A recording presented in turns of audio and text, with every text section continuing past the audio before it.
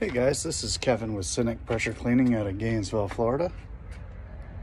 And I'm currently working on my new trailer build, 7x16.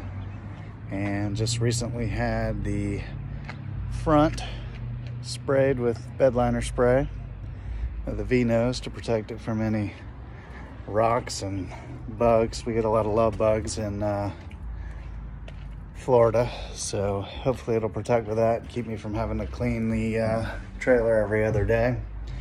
And then I recently had the truck bed liner sprayed in the trailer. As you can see, they did a pretty good job.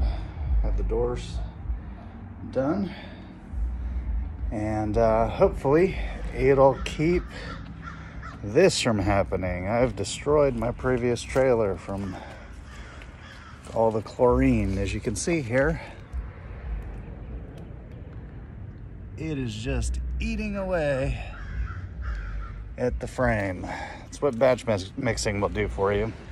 So the next system is going to be a manifold system, and hopefully it'll keep spillage and everything else from happening, and I won't destroy this trailer and get some years out of it. So I will keep updates posted, but thank you guys for watching.